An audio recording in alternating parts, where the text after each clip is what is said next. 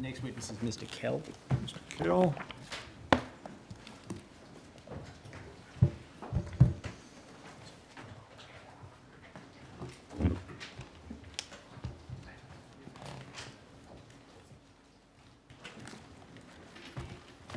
Kell, again, having excused you last time, I'm afraid we must ask you to either make an oath or take an affirmation again. Which would you prefer to do?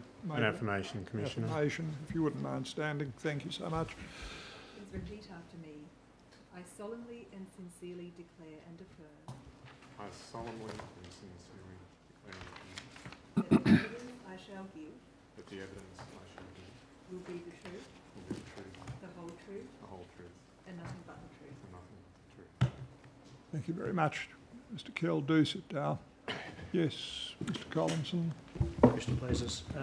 Your full name is Peter Kell. Yes. Formed in a telephone. Your position is Deputy Chair of ASIC. Yes. And would you give the Commission your, well, I think your work business address is 100 Market Street, Sydney, New South Wales. Yes, it is. And you have there, I believe, a summons to appear before the Commission dated 6 August 2018. I do. I tend to that if the... The summons to Mr. Kell, Exhibit 5.317. Now, Mr. Kell, do you also have with you a copy of your witness statement? Yes. Can I take you, please, to paragraph 37?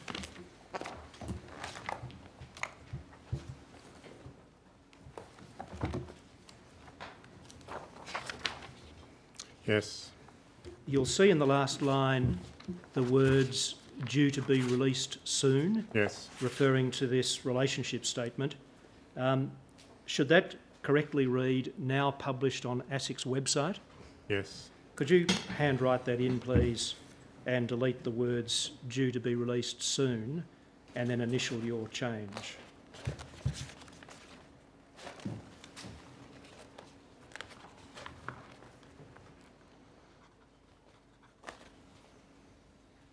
Yes. And one last change, paragraph 195 on page 54.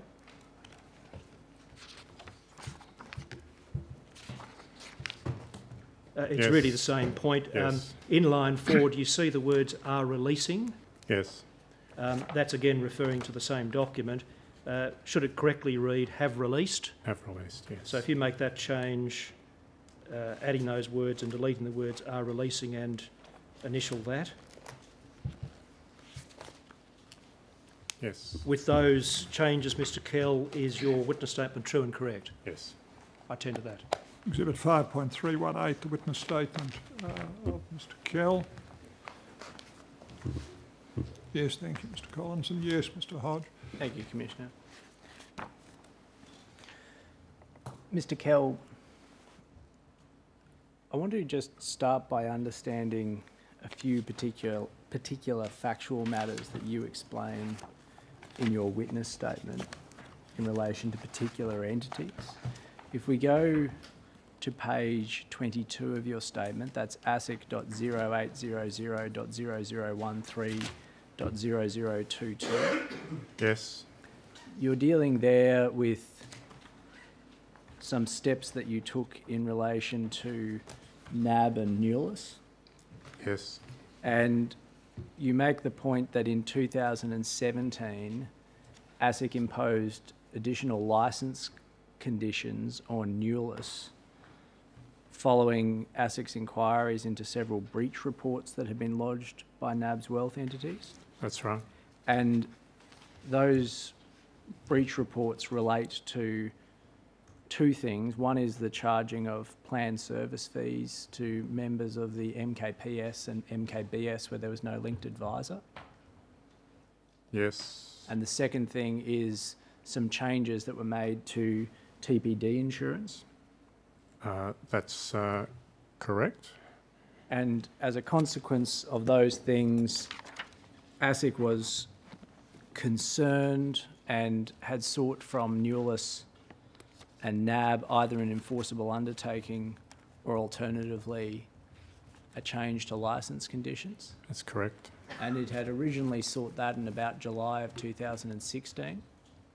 Around that time, yes. I don't have the exact date, but around that time. And ASIC's position was that it would be, its preference was for an enforceable undertaking?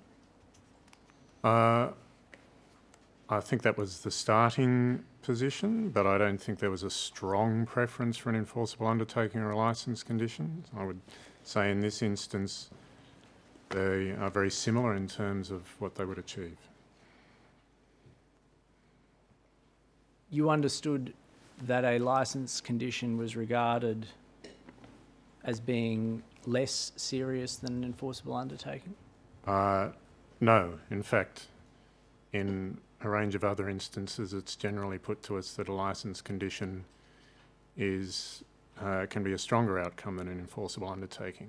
To give you an example of that, when there was concern around the issues that had arisen with Commonwealth financial planning's enforceable undertaking and the way in which there had been failures to comply with aspects of that enforceable undertaking, ASIC took the step of imposing licence conditions to address the failures that had arisen with the enforceable undertaking. So licence conditions may, in some circumstances, be more onerous. In this instance, I would have to say that the sort of outcome that was being aimed for was relatively similar. You had a public outcome, you had a range of requirements for the licensee to undertake and implement,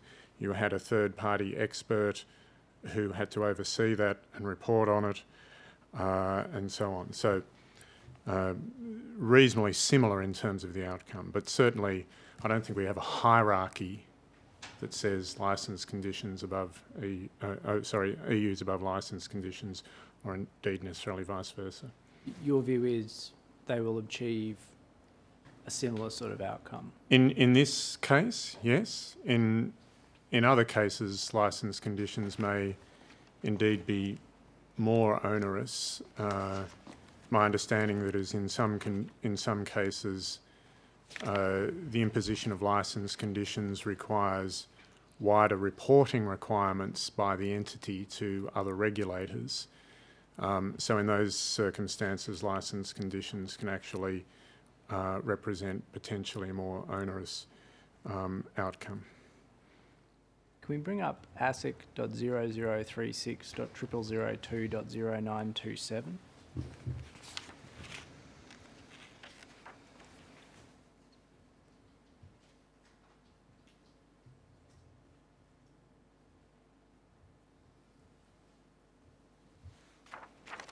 This is a letter of the 23rd of August 2016 from ASIC to Ms Smith, the Chair of Newless, and Mr Hagger, the Chair of National Wealth Management Services Limited.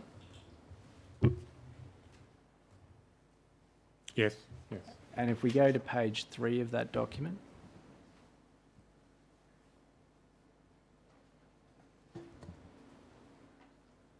you see at the top of the page, paragraph 8, ASIC is rejecting a proposal that has been put forward by NAB and Newless for negotiated commitments. And it says, finally, ASIC does not consider that negotiated commitments are an appropriate way to resolve its regulatory concerns for the following reasons. Yes. A, we again point to the number and nature of breaches and their recurrence, which suggest that a stronger and enforceable response is required. Yes. B, an enforceable undertaking is an appropriate regulatory outcome in the circumstances of our concerns. Yes, yes. And C, an EU is an administrative settlement and the mechanism we would ordinarily use to resolve serious compliance concerns, even in circumstances where a regulated entity has complied with its statutory obligations to report any breaches, has cooperated and has been prepared to acknowledge ASIC's concerns. Yes. And is that subparagraph C factually accurate? Does that reflect ASIC's position? What it reflects, I think, is that we typically obtain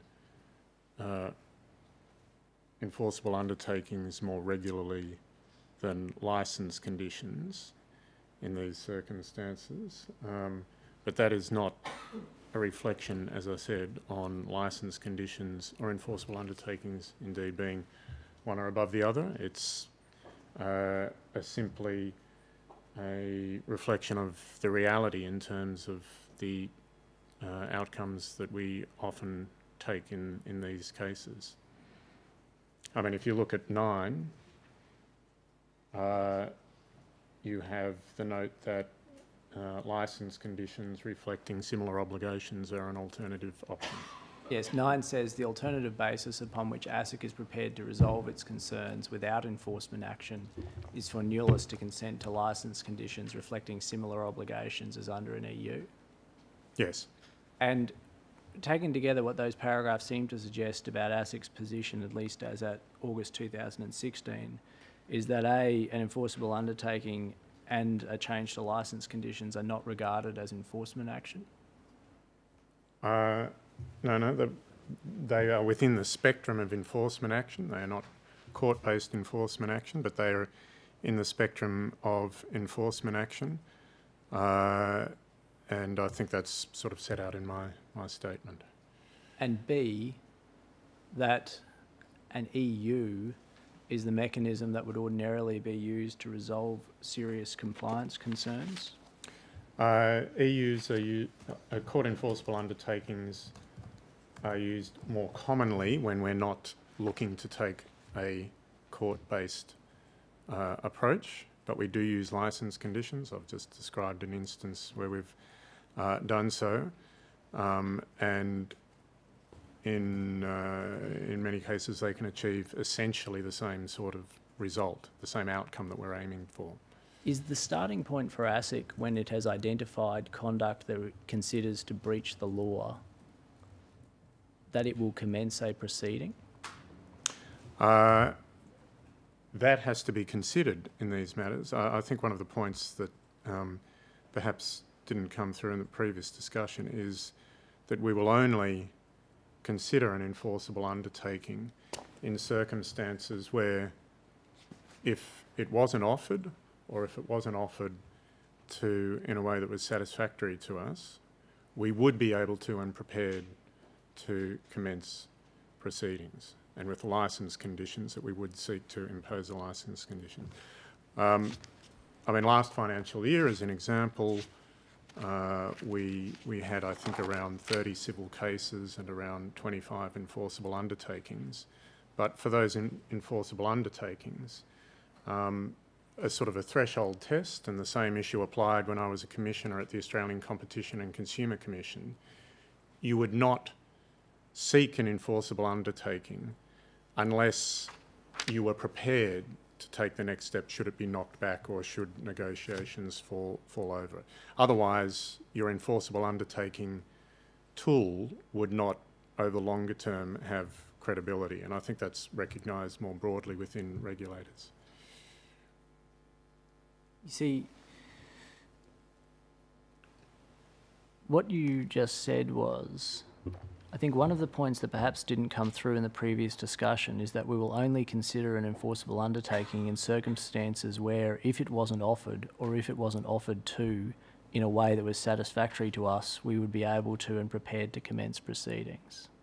Yes, I don't want to suggest that in each and every case that we've worked up proceedings, but that is something that ASIC, and as I said in my time at the ACCC, is one of the basic sort of considerations that you have in place when you're looking at whether an enforceable undertaking is the right approach. It may offer better alternatives for a range of reasons, but if you don't obtain that undertaking, you have to understand that you would be prepared to take alternative action. I'm just trying to understand how this view of enforceable undertakings fits with ASIC's regulatory guide, which says we consider that an enforceable undertaking can sometimes offer a more effective regulatory outcome than could otherwise be achieved through other available enforcement remedies, namely civil or administrative action. We will not enter into an enforceable undertaking that does not offer a more effective regulatory outcome. Is that how ASIC approaches enforceable undertakings? That is part of the decision-making process, but I'm not quite sure what you're getting at here, Mr. Hodge. Do you see that there are two different ways that you might approach an enforceable undertaking? One way is what you say in your regulatory guide, which is if we've decided that we're in a position to commence a court action, but we think that we could obtain something more with an enforceable undertaking, then we'd be prepared to consider an enforceable undertaking. That is one way. Yes.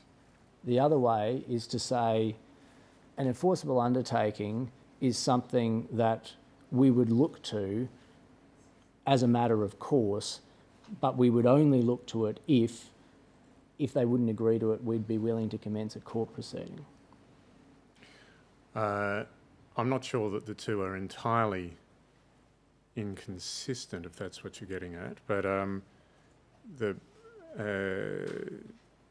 we will generally be looking to enter into enforceable undertakings when they do offer the right sort of outcome, and in general a sort of outcome that provides some potential additional or positive or alternatives to going to court. But as I said, part of the threshold test is if ultimately the entity that we're negotiating with knocks it back, we have to be prepared to take the next step. In the case of Newless, NAB and Newless said that they would prefer to have licence conditions. I think that's ultimately what was conveyed, yes. And negotiations then commenced over the terms of the licence conditions. Yes. And in October of 2016, ASIC released its fees for no service report. Our first fees for no service report, that's right. You've released updates since then. Numerous updates, yes. And in the first report, the amount of fees for no service, or the quantum that was referred to in the case of MLC nominees, which is one of the NAB trustees, was $12.6 million. That's correct, yes. And then after the report was released on the 3rd of November 2016, representatives of NAB Wealth came and gave a presentation to ASIC. Yes, I understand that's correct. Though I wasn't at that presentation, but yes. One of the people who was at that presentation for ASIC was Andrew Mitchell. Mm. Is that right? And that was, as you understand it, the first time that ASIC was told that in fact the quantum of the planned service fees was about $34 million. That's right, 34, 35, around that amount, yes. But it was at that presentation that ASIC was told that for the first time. That is my understanding. And if we bring up ASIC.0061.00001.00001,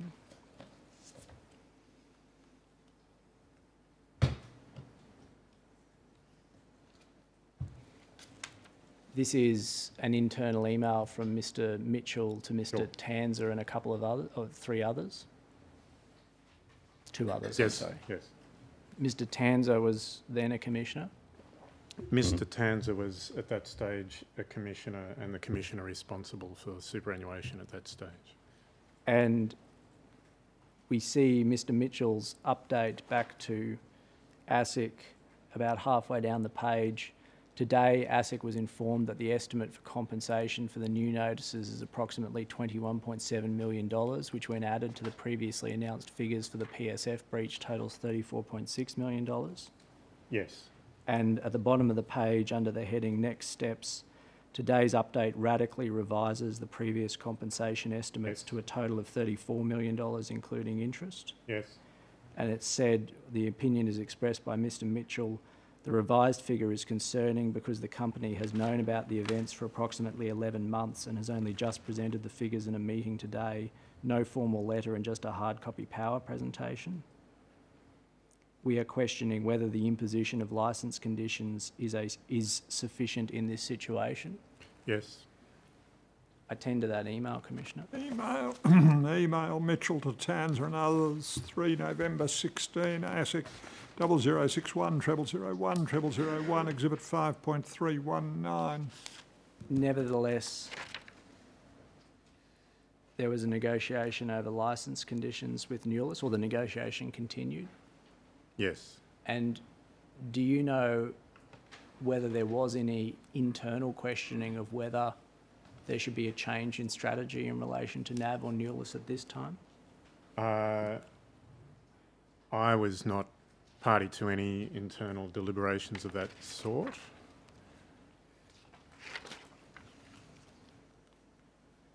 But in your role now, has anybody told you whether there was any internal deliberations about whether or not it was appropriate to continue with negotiating licence conditions, given that information?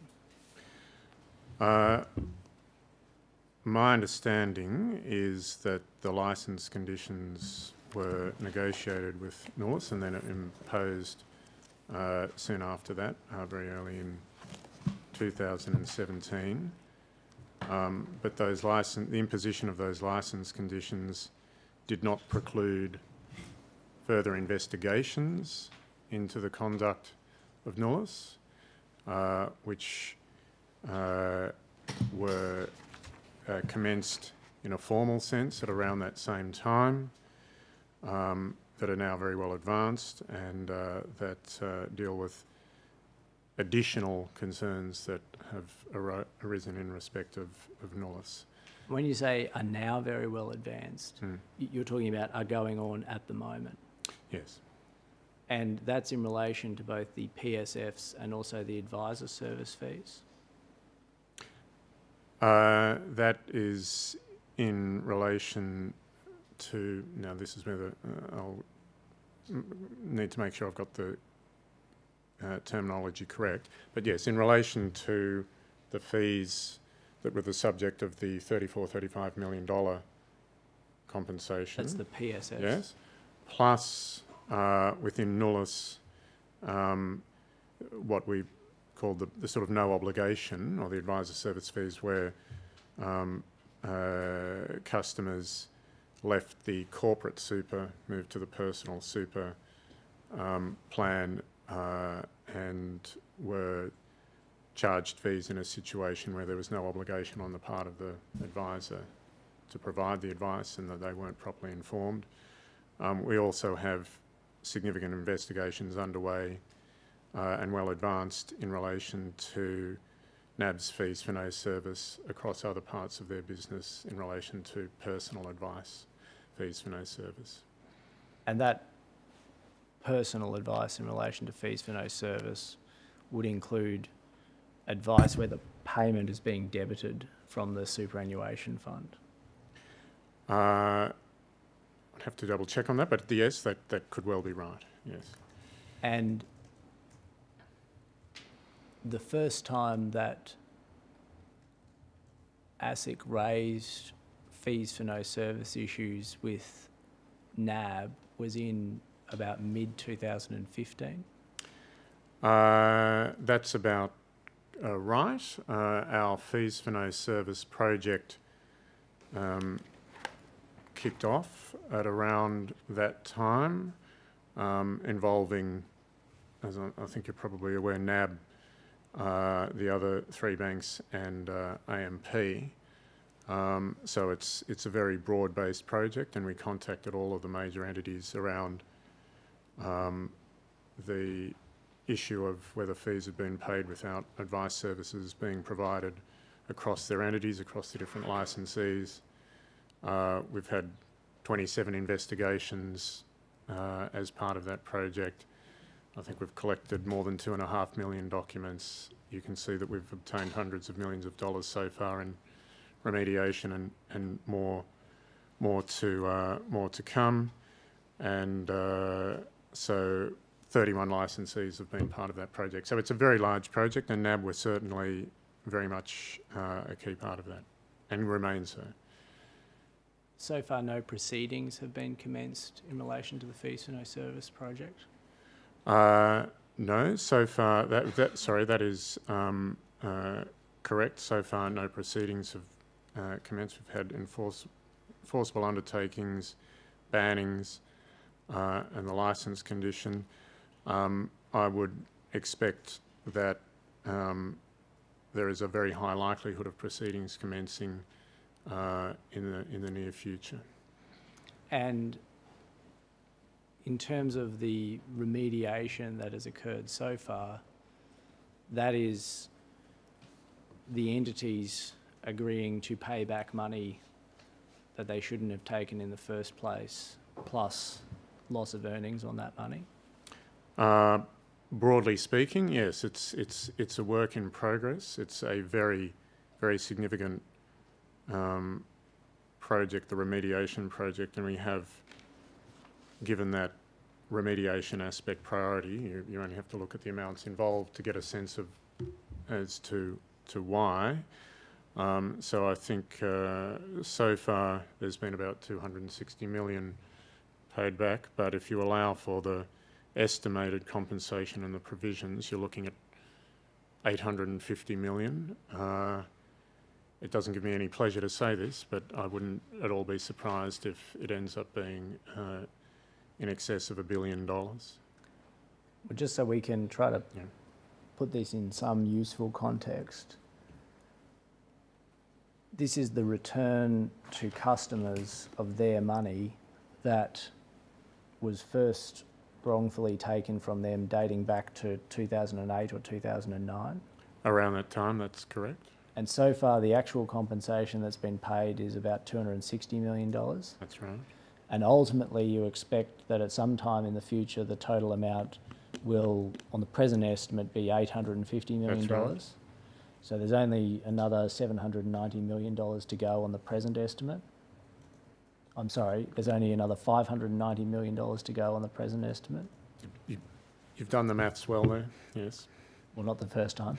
And then, assuming it gets over $1 billion, there'll be another 150 million or so to be reimbursed to those customers? There could well be. I base that statement on the assumption that there will be entities that are not necessarily part of the big five, so to speak, who may have fees for no service issues. We've already had 5 or so breach reports from other entities. And it's also the fact that for the 4 largest banks in AMP, that they are still working through the amount they will have to pay back, especially in their related licensees. Typically, the work is less advanced in those areas, and that's where there's considerable engagement on ASIC's part. And has there been any work to assess what profit these entities have made by having deprived customers of their money over this extended period of time? That's not something that we have sought to do at this point. It's a good question. I think I'd like to say that, I'm happy to say that ASIC will look at that. But I would say up until this point in time, it has been a very, very resource-intensive task to focus on, if you like, the main game, getting money back into the pockets of consumers, and that continues. Because, and I just want to make sure we agree on this, the customers will be paid back the money plus their interest or loss of earnings. Sure. But it doesn't follow, and you wouldn't assume, that the earning that the entity is making on that money is the same or less than the earning that the customer would have received? Yes, look, I need to give that some more thought, but maybe I'm drawing a link here that might be going a little far, but to my mind, that's one of the points you're making, Mr. Hodges, is one of the reasons why ASIC has argued as part of the debate around extending our enforcement power for a disgorgement power, so that we could look to tackle that more directly, the amount of money that's been made by the entities in relation to the misconduct.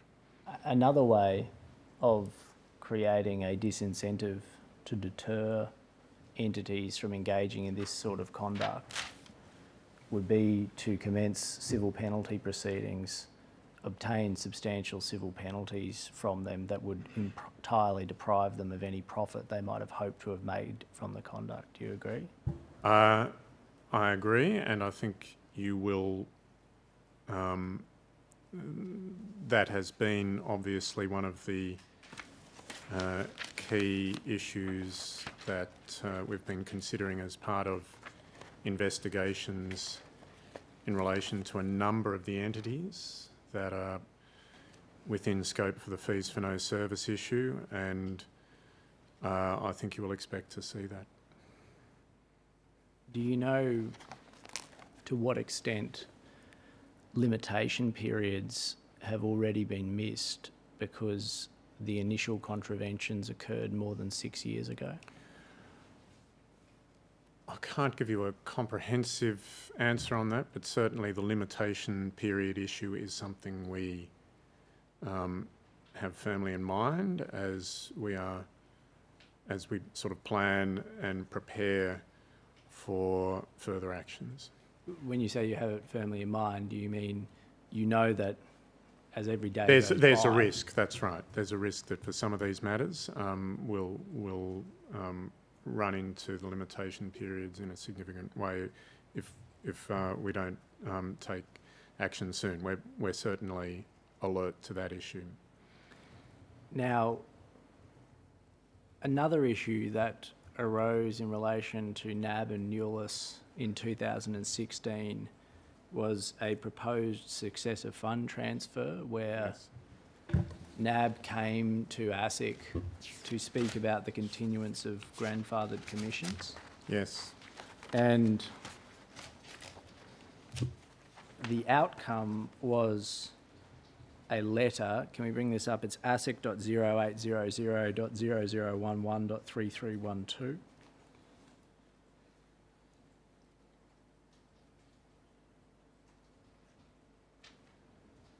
I think that's exhibit PK-151 to your statement, Mr. Kell. Yes. So this is the letter that was sent to Ms. Debenham of NAB, and it explains that ASIC has been briefed on the proposed approach to the payment of grandfathered commissions following the proposed successive fund transfer. Yes. And that NAB have told ASIC that based on its legal advice, it considers that Nulis should be able to continue to pay grandfathered benefits to advisors. Yes. And notes that NAB doesn't propose to seek a no action letter from ASIC. Yes. And was that the end of ASIC's consideration of this issue? In relation to, as in this letter, in relation to the grandfathering aspect of that, yes. And if we go to exhibit PK-150 of your statement, which is asic.0800.0012.1761,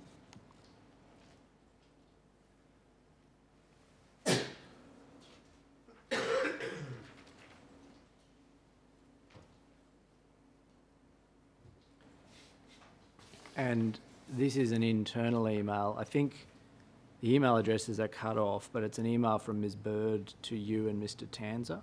Correct.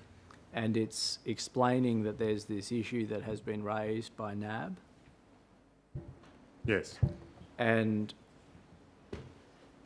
then it describes what is ASIC's proposed response, and you see this about two-thirds of the way down the page. We note that NAB Wealth's letter is unusual because Yes. they are effectively letting us know what they plan to do and testing whether we have concerns. Yes. And it said, we also note that NAB Wealth may consider our response unhelpful.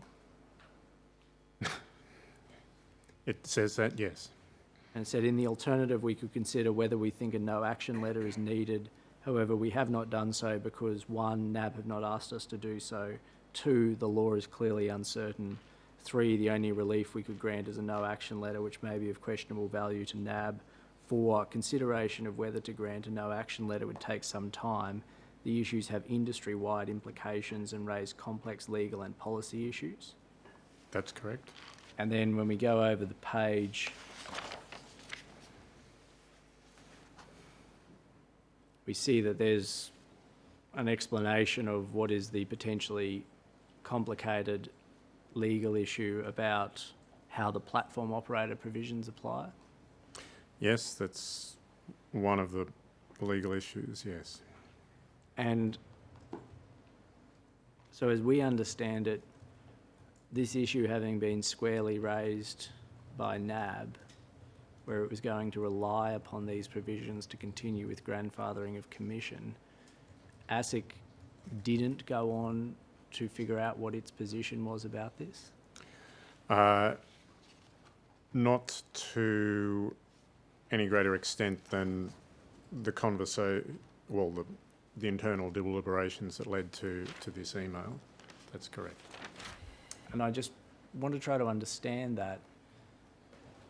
The grandfathering provisions have come in as part of legislation that's recently been passed in FOFA.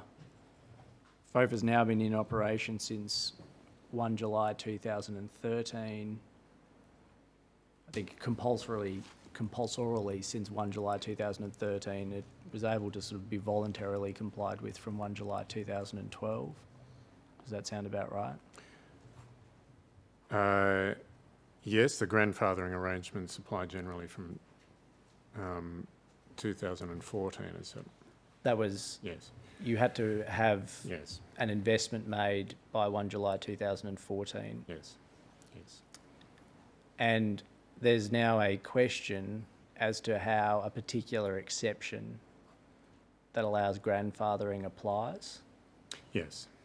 And it would seem as if there is an obvious consumer harm issue here because ASIC believes that commissions are not good for consumers. Yes. And rather than taking any steps to investigate this issue and bring a proceeding to determine the law, ASIC didn't do anything? Well, we obviously gave the issue some consideration, but given that the law allows for changes, it's pretty expansive, changes to the parties to an arrangement or businesses to be on-sold. Given that there was a high degree of uncertainty, I think the view, as you can see at that stage, was that we simply, in effect, note NAB's view and that they've taken legal advice and that it was not seen as a matter where this was not seen as a matter where testing the law, if you like, would be productive. I mean, I'm summing it up. I'm not saying those were the exact words used, but that's I think where things landed at that time. And why would it not be productive? I think the view from our internal legal unit was that it was there was a considerable degree of uncertainty and plus a view that given what the grandfathering provisions allowed, by way of continuing commission payments in the case of changes to arrangements and changes to ownership and so on, that this was not a matter where it would be likely to warrant further investigation. I wasn't involved in the details of the discussion at that stage, I have to say. I know an email had been sent to me, but I think it's, I'm very much prepared to say I accepted the views of our financial advisors team and our legal team at that stage. You say in your statement that ASIC contacted APRA on 27 July 2016 and spoke to the APRA supervisor dealing with the comprehensive triennial review by Newlist nominees? Yes. And you've exhibited a note of the contact. It doesn't appear as if you raised with APRA this grandfathering of commissions. I don't know that we did, but no, yeah, except that I have no knowledge that we did. And with the benefit of hindsight, do you regard this as an acceptable outcome from ASIC's position? With the benefit of hindsight, I think the question that the Royal Commission has raised here around whether continuing grandfathered commissions satisfies a best interest test, effectively. That's sort of part B of your questions to me. I think with the benefit of hindsight, we should have considered that issue. And we should have raised it with APRA as well. And it's an issue which I would say that we will consider, we should have considered, and we will consider it. I heard the evidence over the last few days from the relevant witnesses from NAB and Newlist about that aspect of this matter. I wouldn't want to suggest that I have formed a view on it, but I didn't find some of the reasons put forward as to why grandfathering should continue and might be in the best interest to be particularly persuasive, but I think that's something that we would need to consider. I think there's also a bigger issue here, and if you indulge me for a moment, Mr. Hodge, I'd like to make this point. Leaving aside the legal test, grandfathering, the entire provision is not in the interests of consumers.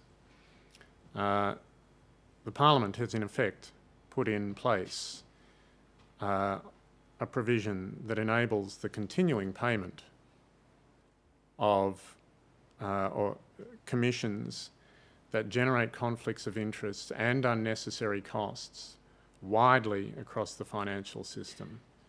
It was depicted as a transition issue of a relatively modest or limited nature. It's actually an extremely expansive provision, both in terms of the circumstances under which grandfathering is allowed to continue and the time period over which it may continue into the future.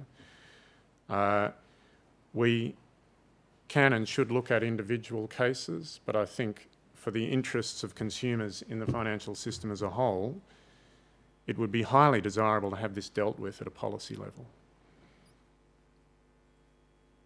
Now, accepting that that's your view, one of the things you presumably could have done in 2016, consistent with that view, is to challenge this proposition that the trustee of a superannuation fund is a platform operator and on that basis able to grandfather commissions.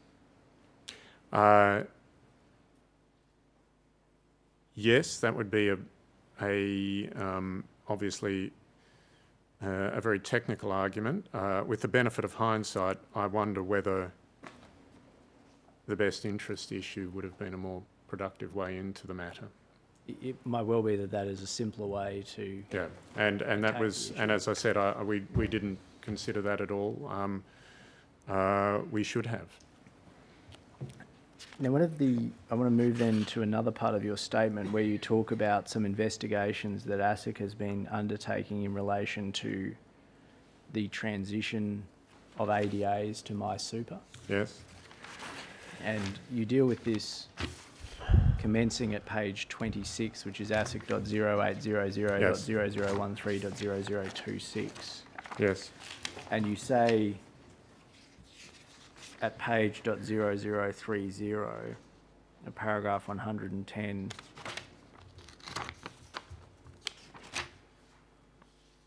on the basis of material reviewed at this stage, ASIC is of the view that there does not appear to be a systemic issue with the default transfer process, including disclosure. That is on the basis of the material that we looked at as part of the project that's described in the preceding few pages. I would have to say, given the evidence I've heard in the last few days, I think more broadly there is a systemic issue, but the work we undertook was to look at the transition to MySuper through the prism of advisor behaviour based on an anonymous complaint that we'd received, looking at it through the extent to which authorised representatives, as in advisors and advisory firms, had potentially engaged in conduct to avoid transitioning their clients across. We have certainly identified a series of cases there where we are taking follow-up action, including potentially banning action. But we did not find, as part of that project, that through looking directly at the advisors, that there were large numbers of advisors who were engaging in practices that were problematic in this context. I accept that prism is not the broader prism around how trustees and wealth management firms were communicating it, and so I would just say that's the context of that comment in 110. We then move to another topic, which is general deterrence, and you express some views about how ASIC regards general deterrence. And if we go to page 43, which is .0043. Yes. You make a point at paragraph 154 that ASIC's view is that with large money flows involved in superannuation and the financial futures of so many Australians linked to the outcome of their superannuation, it is most important that misconduct and/or poor practices are broadly deterred. Does that mean deterred through enforcement action in the nature of civil litigation, or do you mean something? Do you mean other types of deterrence? Certainly, civil or other litigation is a critical part of general deterrence. And in that statement, I'm expressing it broadly. Deterrence can also be achieved through other enforcement mechanisms, through administrative mechanisms, through licence conditions as well. Oh, sorry. But I would very much agree that civil litigation is a key component of general deterrence. paragraph 201 of your statement, which is page .0055, you say, when ASIC is provided with the right enforcement toolkit, it can use that toolkit where appropriate to achieve a deterrent effect in respect of others in the industry. And then at paragraph 203 over the page, if ASIC were to have a greater role as a conduct regulator for RSE licensees, then it would need to be provided with powers that enable it to carry out appropriate public enforcement action and have appropriate sanctions imposed.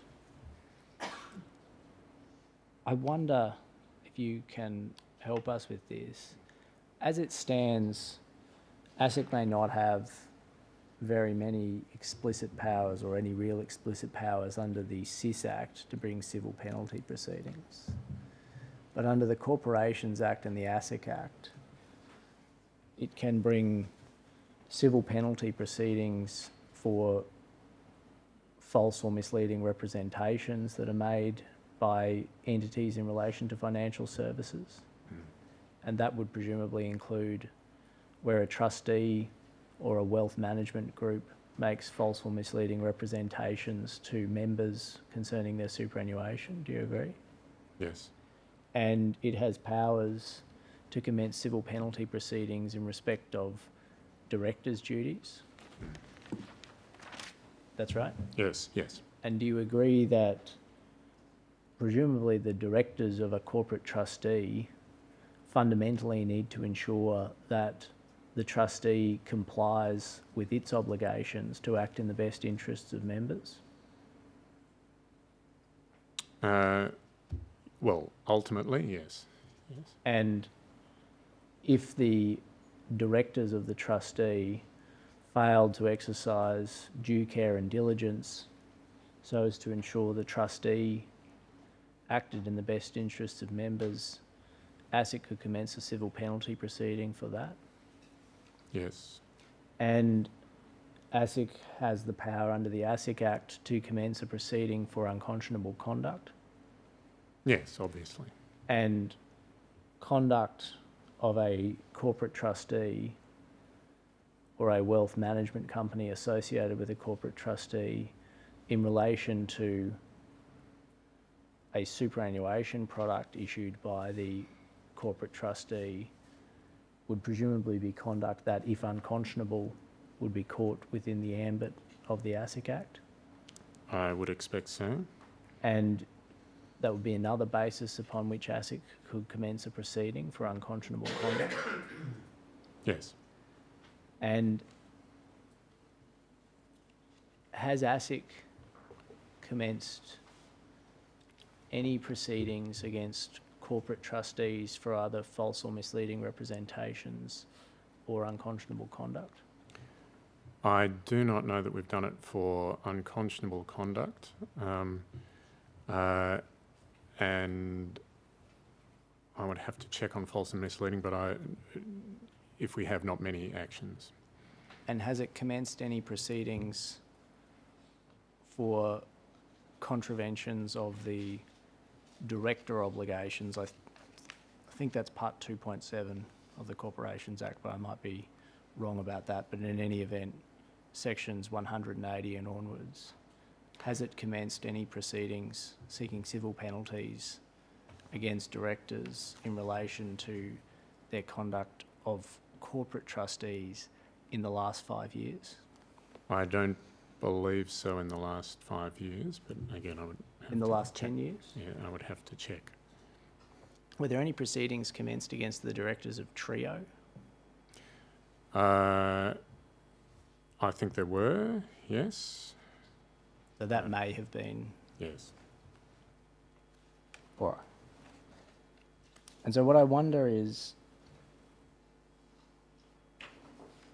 when you say ASIC would need to have more powers to have a greater role as a conduct regulator, is that a statement that you see as being easily reconcilable with the fact that ASIC already has a number of powers which it doesn't exercise? I think that paragraph is a reference to the powers or provisions under the SIS Act. And there is an issue here as well around, given you have, for want of a better phrase, the frontline legislation, where ASIC only has a relatively limited set of powers, it would perhaps be desirable to clarify how and where you would expect conduct regulation to be most appropriately housed. I think we would want to we are wanting to undertake further, but having said that, we are wanting to undertake further enforcement action in this area.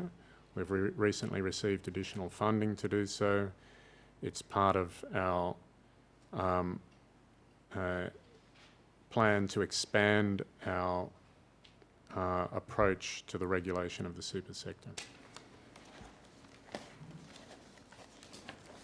Do you think on the whole, I'm sorry, I said part 2.7, I think it's actually part 2D.1 Yep.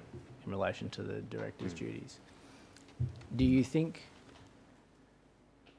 that the way in which ASIC has gone about commencing or not commencing civil penalty proceedings in relation to, say, the advisor service fees issue or the plan service fees issue gives confidence that ASIC would, if it had expanded powers under the SIS Act, exercise those powers in a way that would deter misconduct? I would point to the fact that we've already had some outcomes against the entities, that we have significant investigations underway which are likely to lead to litigation, and that we've obtained hundreds of millions of dollars in compensation to date, as an indication that we take these issues very seriously. I would also point to the fact that we have a more expansive track record of litigation in relation to those parts of the broader superannuation sector where we are the sole regulator or the frontline regulator. So to give you an example, the actions that we've taken in relation to financial advisors who advise on superannuation, or indeed licensees in that space. The National Sterling Group, the first case we took to court under the new best interest provisions against NSG, effectively involved a model whereby the advisors in that firm were inappropriately rolling people over into expensive or inappropriate superannuation products, selling inappropriate insurance, which was then coming out of that superannuation, their superannuation. So within those areas where we have been the sole regulator, much of our work relates directly to people's superannuation and how that is impacted through poor advice or misleading or deceptive conduct. You don't think, though, do you, that the reason that ASIC has not commenced, there's a lot of negatives, let me put it a different way.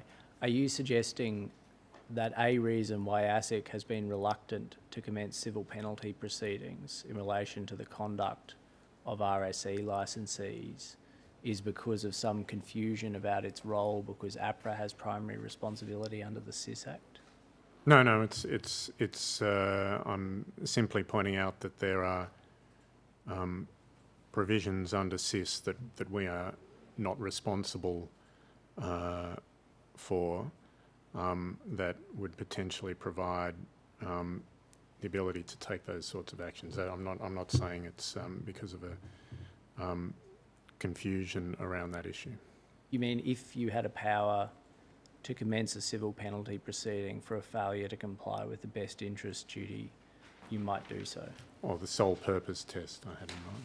That's something that APRA presently has the power in relation to, the sole purpose test? Yes. So if you were able to do it, then you might do it? That's a potential example. Commissioner, I don't have any further questions for this witness. Mr. Kell, you've spoken a lot about civil penalty proceedings. Do you regard civil penalty proceedings as the best ultimate means of achieving public denunciation of misconduct? I think they can be a very effective means, but it will, Commissioner, depend on the circumstances. It might be that criminal proceedings are, in some cases, an appropriate tool. It might be that, in other circumstances, banning someone for life from the industry in which they're working sends a very, very powerful message as well. But certainly I would say that civil penalty proceedings are a very important part of the deterrence toolkit. If criminal proceedings were to be launched, that would have to be by the Commonwealth DPP, would it not? That's correct. And the process would entail ASIC submitting a brief to Commonwealth DPP for consideration by the Director whether the circumstances are fit for prosecution. Indeed. And do not answer this if the answer would embarrass current considerations, but has ASIC in the last 5 years given consideration to submitting a brief to Commonwealth DPP in respect of any aspect of the fees for no service matter?